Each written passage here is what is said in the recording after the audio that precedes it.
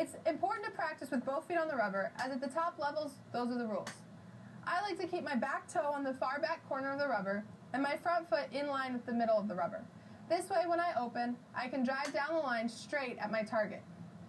I like to be in a comfortable stance with my hands apart. That way, I'm ready to take my signal and go. It's good to always practice with both feet on the rubber.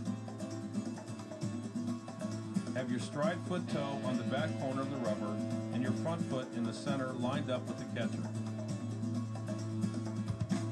It is very important that you are